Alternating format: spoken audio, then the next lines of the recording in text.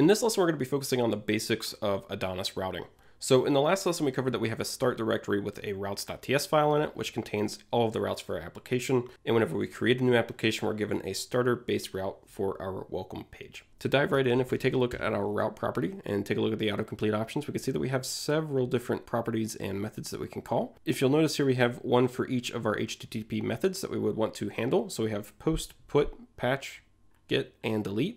So whenever we want to handle a get request, we could call route.get. If we want to handle a post, we could do route.post, route.put, route.patch, route.delete. And so what having those different methods does for us is it allows us to handle each of those different contexts differently, depending on whether or not we're trying to get something, post some data, update some data, or delete some data. And so now the first question you might have is, if I have the ability to call route.get to handle get requests, why is the default welcome page calling something called on? And that's a great question. So the on method is actually a shorthand syntax for whenever you have no business logic to handle within the backend. And by business logic, I mean fetching data, updating data, getting data, deleting data, etc., sending emails, things of that nature. So if all you need to do is simply render something out for a page, this on method is a great option because it allows you to simply do that. You can just call route.on, pass in the path that you want to handle this route for, and then pass in the string that you want to render for that view. For the get, post, put, patch, and delete methods, the routes are going to look a little bit different. So let's take a look at a get request here real quick. So the first argument is going to be the exact same. It's going to be a pattern for the route that we want to capture. So for example, we could do /users. So in this case, if we do a get request for /users, this route's going to get captured. And then unlike the on method, the get, post, put, patch, and delete all accept a second argument, which is a callback route handler. So this is going to be an async function, and it's going to be passed in a parameter of our route context. And this is going to be of type HTTP context contract. And we can import that from import HTTP context contract from @IOC Adonis core HTTP context. And it's within this route handler that we can call off all of the different business logic that we might need to do for this route. Ideally not within the route itself, but dispatching information off to services, events, and things of that nature. So we have our route.get for our users here. Let's say we also want to have a route for posting users. So post users, a route for updating users. So we could do put, and a route for deleting users. So we could do delete. And it's having these different methods, the get, post, put, patch, and delete, that allows us to handle requests differently depending on what we're trying to do with that request. So you can see here we have the same route for each of these different methods. And this is perfectly valid because if we do a get request, the get is going to fire off. If we do a post request, the post will fire off, put will fire off, and delete will fire off. And this matches one-to-one with your typical REST client. So if we take a look at Insomnia here, which is a REST client here, we can see that we have the ability to perform get, post, put, patch, delete, options, head. We have the ability to define all of these within our Adonis routes. So that's why we have those route methods there for us. Now, ideally for these, they're not all going to be just get users, post users, put users, delete users. You're going to need some IDs in there somewhere, right?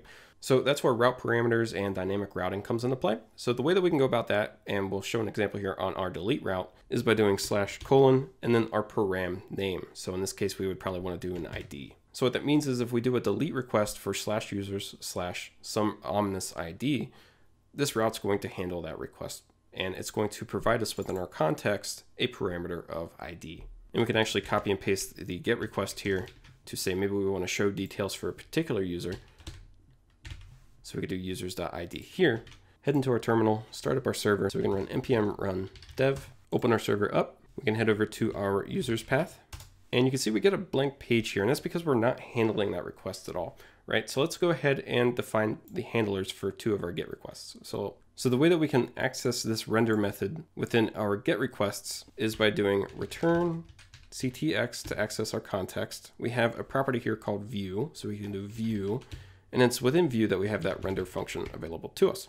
And then within here, we just want to pass in our template string name. So let's say we want to do a path called users. We can go ahead and save that, and we can go ahead and let's just duplicate our welcome page really quick. So we'll just copy and paste that into views, and we will rename it as users. And then we'll just scroll down and we'll replace the heading from it works to users. Give that a save.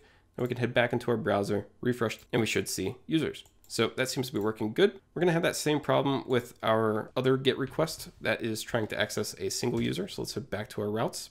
And for this one, let's say maybe we want to return back a JSON response, right? So for this one, we can do return CTX response to access our response object. And then within here, we have the ability to return a JSON response, and we can define the body within here. So let's say maybe we want to define a key of user ID. We can access our route params via ctx.params.id. So it's params. Whatever your route parameter name is. So in this case, ID. So the key name is going to be ID. Let's give that a save. Let's head back into our browser. Refresh. We can verify that the /users is rendering for the user's route. And we could pass in our /ASDF. And we can see we get our user ID of ASDF.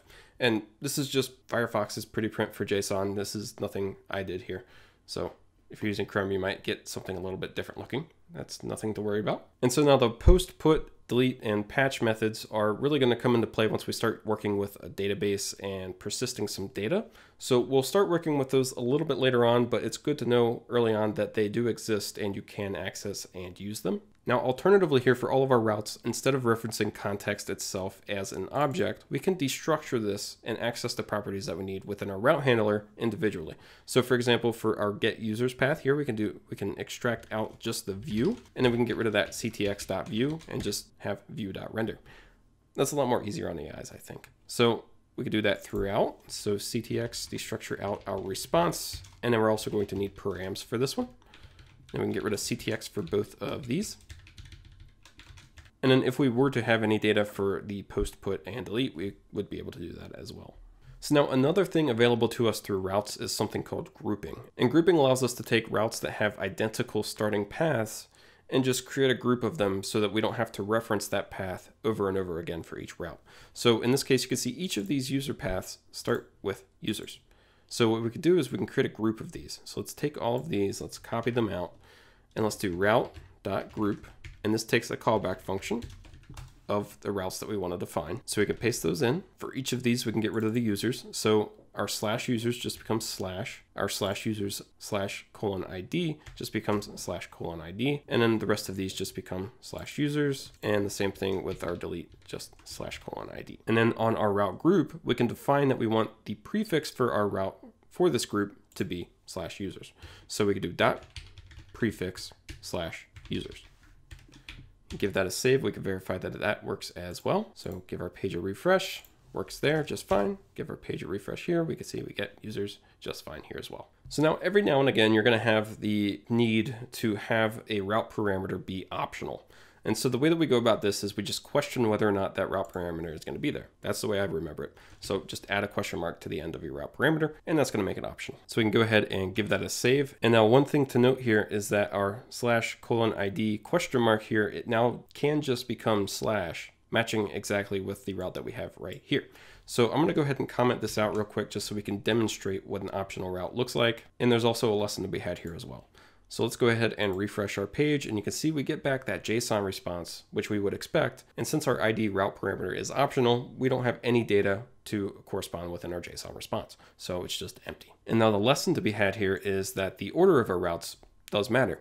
So the reason I needed to comment this route out is because if we did not comment it out, it would get precedence because it is defined first. So just remember, routes go top down. The first route to match the request is the one that's going to get hit. So in this tree, if we just do a search for /users, this route right here comes first. So it's the one that's going to capture that route. So remember, we have this commented out. If I give that a save and we head back into our browser and we refresh the page, changing nothing within the URL, we're going to get back that page response instead of the JSON response. So just keep that in mind going forward because that might trip you up later on if you forget about it. A couple of other things to note here real quick before we end this lesson is that we have the ability to define middleware for our routes. We can do this on a group basis or we could do this on an individual route. The syntax for this looks the exact same for both. So for this first GET request here, if we wanted to add in a middleware, which currently we don't have any, we'll cover middleware later on, we could do .middleware and define the middleware name that we want to run. Again, we don't have any middleware right now, so we're just going to not have this and not test it. Just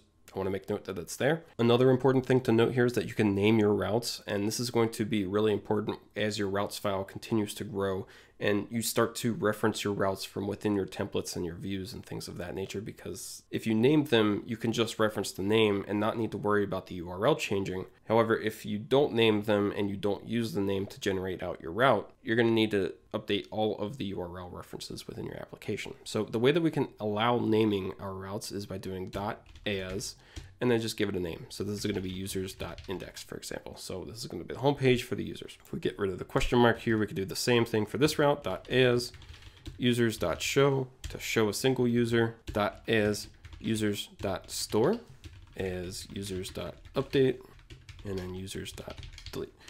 And you can name these however you want. These could be camel cased, these could be snake cased, however you want. The dot syntax is just kind of something I've always done. So don't feel the need to stick with that if that's not your jam. In addition to being able to use groups to prefix a route path to a number of different routes, we can also do the same with the naming convention. So just as we're appending the as method to name each of our individual routes, we could do that for the group as a whole as well. So within our group, we can do as and give it the name prefix that we want all of the subroutes to have. So in this case, it would be users dot. And then within all of the subroutes, we can get rid of that string match. So we can get rid of users dot from all of these. And that just helps us simplify things a little bit further. Okay, so that's as far as we're going to go in this lesson whenever it comes to routing. In the next lesson, we'll be reaching a little bit further with routing by adding controllers into the mix and learning about controllers and how to use them. So routes and controllers kind of bind one and one together. So if you're sitting here thinking, wow, if I need to define all of my routes and handle all my routes in the routes.ts folder, this is going to get very hectic very quick. Don't worry. We're going to push all of our route handling into what are called controllers, and all of the route handling will happen there. And this routes file is going to get cleaned up a lot, and all of our routes will basically just become single lines. So don't worry about the cleanliness of it right now. It's going to get cleaned up a lot in the next lesson.